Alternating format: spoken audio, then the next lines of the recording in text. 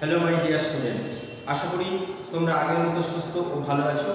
কাকদ্বীপ একাডেমির অনলাইন ক্লাসে আজ তোমাদের প্রত্যেককে আমি স্বাগত জানাই। আজকের এই ক্লাস আমার সকল প্রিয় স্ট্যান্ডার্ড 4-এর ছাত্রছাত্রীদের জন্য। আজ আমি তোমাদের এই অনলাইন ক্লাসে ইভিএস সাবজেক্টটি নিয়ে আলোচনা করব। তোমরা গত কয়েকদিন আগে ইভিএস হাফ ইয়ারলি এক্সাম দিয়েছো। হাফ ইয়ারলি এক্সামে ইভিএস পরীক্ষাও দিয়েছো। ইভিএস পরীক্ষা আশা করি তোমাদের প্রত্যেকেরই খুব ভালো হয়েছে। তাই তোমাদের আজকের এই ক্লাসে ইভিএসের যে প্রশ্নপত্র হয়েছিল সেই প্রশ্নপত্রে গত কয়েকটি ক্লাসে যেমনভাবে আমি হাফ ইয়ারলি এক্সামের ইভিএসের প্রশ্নপত্র নিয়ে আলোচনা করেছিলাম, আজও তোমাদের সেই ইভিএসের প্রশ্নের যে কয়েকটি বাকি আছে প্রশ্ন সেগুলো নিয়ে আলোচনা করব এবং এখানটায় বোর্ড ওয়ার্ক করে তোমাদেরকে বুঝিয়ে দেবো। তাই তোমাদের প্রত্যেকে তোমরা ইভিএস বইটি খোলো। যাদের কাছে তোমাদের ইভিএস এর প্রশ্নপত্রের জেরক্স কপি আছে তোমরা সেটা দেখতে পারো, না হলে তোমরা তোমাদের ইভিএস এর বইয়ের চ্যাপ্টার 12 পেজ নম্বর 60 হলো, অর্থাৎ 60 নম্বর পৃষ্ঠা থেকে এই প্রশ্নটি দেওয়া হয়েছিল। তোমাদের ইভিএস এর গত কয়েকটি ক্লাসে আমি কোয়েশ্চেন নম্বর 1, 2, 3 এটা ডিসকাশন করে বুঝিয়ে দিয়েছি বোর্ড ওয়ার্ক করে। আজ আমি তোমাদের 4 নম্বর কোয়েশ্চেন এবং 5 নম্বর কোয়েশ্চেনটা তোমাদের বোর্ড ওয়ার্ক করে বুঝিয়ে দেবো এবং আলোচনা করব। তাহলে চলো শুরু করা যাক। তোমরা তোমাদের বইয়ের পেজ নম্বর 12 চ্যাপ্টার 12 পেজ নম্বর 60 অর্থাৎ 60 নম্বর পৃষ্ঠায় তোমাদের এইখানে যে প্রশ্নটা দেওয়া হয়েছিল সেটা হচ্ছে এক্সারসাইজ 1 এ আছে। 60 নম্বর পৃষ্ঠায় এক্সারসাইজ 1, বুঝতে পেরেছো? এই যে পেজ 16 EX1 লক্ষ্য করবে, ঠিক আছে? আর কোশ্চেনে যেটা ছিল কোশ্চেন নম্বর 4। কি বলেছিল? Name any one in the blanks. অর্থাৎ এখানে যে কটা প্রশ্ন দেওয়া আছে সেখানে পাশে একটা করে ব্ল্যাঙ্ক দেওয়া আছে। কি বলেছে? নেম এনি ওয়ান, অর্থাৎ একটি করে নাম বলতে হবে ইন দা ব্ল্যাঙ্কস। এখানে যা দেওয়া আছে সেগুলোর একটি করে নাম বলতে হবে। সেটা কি ছিল? উদ্ভিদ দিয়েছিল। কি বলছে? রুটস উই ইট, অর্থাৎ রুট মানে কি? শিকড়, তাই না? বা মূল। রুট উই ইট অর্থাৎ শিকড় বা মূল আমরা যেগুলোকে খাই, অর্থাৎ এক এক উদ্ভিদে আমরা মূল বা শিকড় খাই, ঠিক আছে? সেগুলো কি? সেগুলোর মধ্যে কি কি আছে তোমরা পড়েছিলাম, মানে আমি যখন ক্লাস নিয়েছিলাম বুঝিয়েও দিয়েছিলাম। এটা হচ্ছে ক্যারট মানে গাজর, রেডিশ মানে হচ্ছে মূলো, সুইট পটাটোস মানে মিষ্টি আলু। এগুলো মাটির নিচে থাকে, তাই এগুলোকে মাটির নিচে কি থাকে? মাটির নিচে কি থাকে? মাটির নিচে মূল থাকে। ওই জন্য আমরা যে ক্যারট মানে গাজর কিংবা মূলো বা মিষ্টি আলু এগুলো খাই, এগুলো কিন্তু অ্যাকচুয়ালি উদ্ভিদের মূল, ঠিক আছে? তাই আমরা এই যে রুটস উই ইট এখানে বলেছে একটি করে লিখতে, তাহলে আমরা এখানে বলতেই পারি যে ক্যারট রুটস উই ইট না কিসের? ক্যারট। এছাড়াও কি হয়? রেডিশ বললাম, সুইট পটাটো, ঠিক আছে? এইগুলো সুইট পটাটো। তাহলে রুটস উই ইট যে কোনো একটা বললেই হতো। তোমরা একটা বললে মোটামুটি 1 নম্বর করে ছিল নাম্বার পেয়ে, দুটো লিখলেও কোনো অসুবিধা নেই, দুটো তিনটে যেগুলো তোমরা জানো। তাহলে রুটস উই ইট কি না? যেগুলো আমরা মূল খাই, ক্যারট, রেডিশ অর্থাৎ গাজর, মূলো এবং মিষ্টি আলু, এগুলো আমরা মূল খেয়ে থাকি। এবারে কি? সিড মানে কি? বীজ বা শস্য দানা, ঠিক আছে?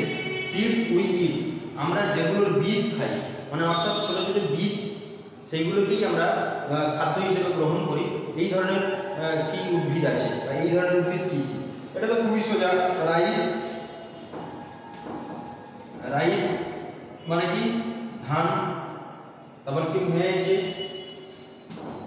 মানে ভুট্টা। তারপর কি? পালসেস, সবই তোমরা পালসেস মানে ডাল, বুঝতে পেরেছো? তাহলে সিডস উই ইট কি? রাইস, ম্যাজিক আর কি? পালসেস, বুঝতে পেরেছো? এগুলো আমরা বীজকে খাই, অর্থাৎ এগুলো থেকে এগুলো যদি মাটিতে ফেলে বা অন্য কথা বলে এগুলো থেকে কিন্তু গাছ বেরোতে পারে, সেগুলোকে কিন্তু আমরা খাদ্য হিসেবে গ্রহণ করি। এই জন্য বলছে সিডস উই ইট মানে কি রাইস, মেজে আর পালসেস। ঠিক আছে, রাইস মানে ধান, মেজে মানে ভুট্টা, পালসেস মানে হচ্ছে আমাদের ডাল। বোঝা গেল? একদম সহজ প্রশ্নই দেওয়া হয়েছিল। তারপরে কোয়েশ্চেন নম্বর সি কি বলছে, স্টেম। স্টেম মানে কি জানো? স্টেম মানে হচ্ছে কাণ্ড। স্টেম মানে কাণ্ড। যে স্টেম উই ইট অর্থাৎ যে সমস্ত উদ্ভিদের আমরা কাণ্ডকে খাই, খাদ্য হিসেবে গ্রহণ করি। আমরা এর আগে কি জেনেছি?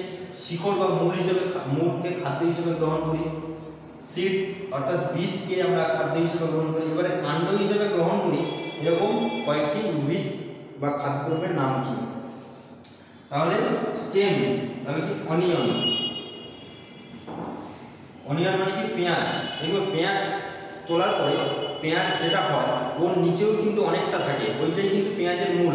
ওটাকে কিন্তু আমরা খাই না, যেটাকে খাই যেটা গোল মতো ওটাই কিন্তু পেঁয়াজ গাছের কাণ্ড বলে। যেটা আমরা পেঁয়াজ বলি ওটা কিন্তু পেঁয়াজ গাছের কাণ্ড। তারপরে তো ওপরে ফুল পেঁয়াজ কালি যেটা হয়। তাহলে স্টেমস উই ইট তাহলে কি অনিয়ন হতে পারে। তারপরে কি জিঞ্জার। জিঞ্জার মানে আদা, GINGER, জিঞ্জার মানে আদা। ঠিক আছে, বোঝা গেল? তাহলে এই যে stems we eat, onion, ginger এইগুলোকে, এগুলোর কাণ্ডকে আমরা কিন্তু খাই। বুঝতে পেরেছো? তাহলে আদা এবং পেঁয়াজ এগুলোর কাণ্ড আমরা খাই। এবারে কি ডিটটা চলে আসে দেখো, ওয়েল এন্ডিং প্ল্যান্টস অর্থাৎ যে সমস্ত মানে তৈল নির্যাসকারী অর্থাৎ তেল নির্গত হয় বা যেসব গাছ থেকে আমরা তেল পাই, তাদের ফুল ফল এগুলোকে আমরা এগুলো থেকে আমরা তেল পাই, এই ধরনের যে সমস্ত প্ল্যান্ট বা উদ্ভিদ আছে তাদের নাম বলতে হবে। তাহলে ওয়েল এন্ডিং মানে তৈল নির্যাসকারী, তৈল নির্গমনকারী যে সমস্ত উদ্ভিদ, সেগুলো কি কি হতে পারে? এটা হচ্ছে সানফ্লাওয়ার হতে পারে। সানফ্লাওয়ার মানে কি সূর্যমুখী। সূর্যমুখী হতে পারে। কোকোনাট হতে পারে। কোকোনাট মানে কি নারকেল। নারকেল থেকে নারকেল তেল পাই। সানফ্লাওয়ার মানে সূর্যমুখী, যে বড় বড় সূর্যমুখী হয়, সূর্যমুখী ফুল, সেগুলো থেকে কিন্তু সেগুলোকে রোদে শুকিয়ে মেশিনে নিয়ে গিয়ে আমরা কিন্তু সূর্যমুখী থেকে আমরা তেল পাই। বোঝা গেল? তাহলে এইগুলো হচ্ছে তোমাদের আমি দিয়েছিলাম question number 4-এ, name any one of the plants. এগুলো আশা করি তোমরা সবাই সুন্দর করে করেছিলে, ভালো নাম্বারও পেয়েছো। তবুও আমি এটা আলোচনা করে দিলাম। ঠিক আছে, বাড়িতেও কিন্তু এগুলো এখনো পর্যন্ত হ্যাপিয়ারলি এক্সামে করেছে বলে যে অ্যানুয়ালে পড়বে না এরকম কোনো কথা নেই। সবাই কিন্তু সুন্দর করে এগুলোকে মনে রাখবে এবং অভ্যাস করবে। ঠিক আছে, এবার চলে যাবো কোয়েশ্চেন নম্বর 5। কোয়েশ্চেন নম্বর 5টা দেখো,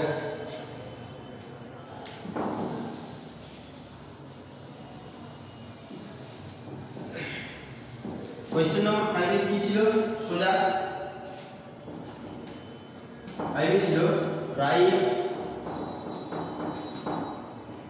ওয়ান সেন্টেন্স, মানে একটি করে বাক্য লেখো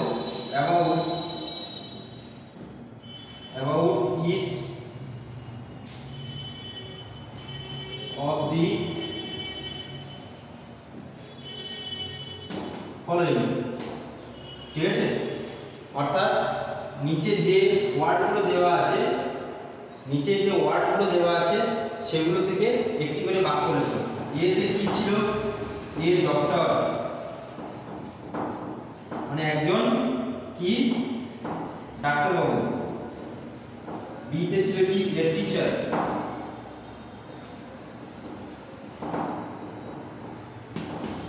ঠিক আছে, অর্থাৎ ডাক্তারবাবু এবং একজন শিক্ষক মহাশয়, এদের দুজনকে নিয়ে একটি করে বাক্য। দুজনেই কিন্তু আমাদের জীবনের অত্যন্ত গুরুত্বপূর্ণ ভূমিকা পালন করে।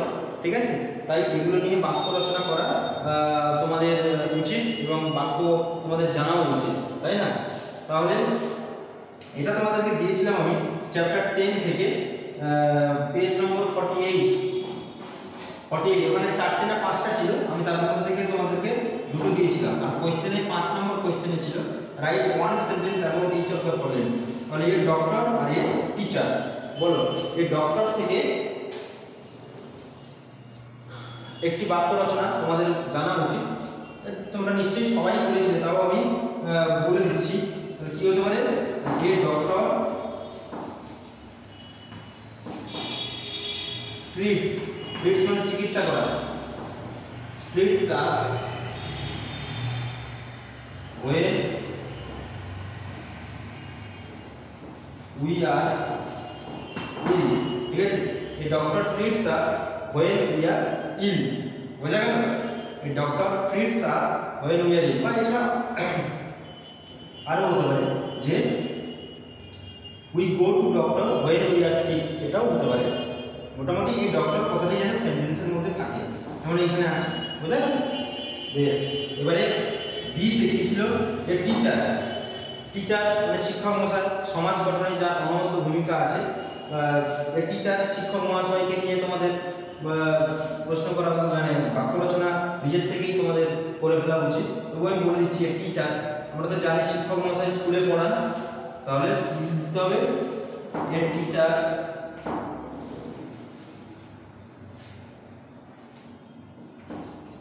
teaches us,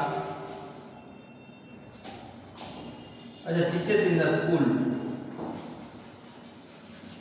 the teacher teaches in the school, একজন শিক্ষক স্কুলে শিক্ষকতা করেন।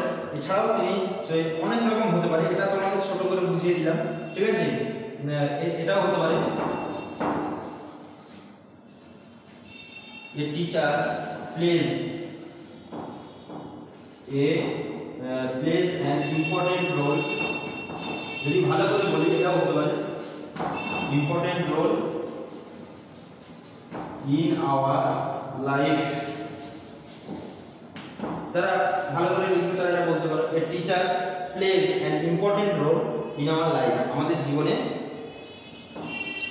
একজন শিক্ষক অত্যন্ত গুরুত্বপূর্ণ ভূমিকা পালন করে। ঠিক আছে, তাহলে তোমাদের কোশ্চেন পেপার আলোচনা মোটামুটি এই ক্লাসে আমি শেষ করে ফেললাম। পরের ক্লাসে আমি তোমাদের অ্যানুয়াল পরীক্ষার জন্য যে চ্যাপ্টারগুলো আছে সেগুলো নিয়ে বলে দেবো এবং সেইগুলো নিয়ে পড়াশোনা করাবো, ঠিক আছে, ক্লাস করাবো। সবাই তাহলে ভালো করে ভালোভাবে এগুলোকে অভ্যাস করবে এবং নিয়মিত অনলাইন ক্লাসগুলোকে ফলো করে বাড়িতে এখন পড়াশোনা চালিয়ে যাও। পরের ক্লাসে তাহলে পরের কোনো চ্যাপ্টার অ্যানুয়াল পরীক্ষার জন্য সেটা নিয়ে আমি আলোচনা করবো। সবাই ভালো থেকো, সুস্থ থেকো।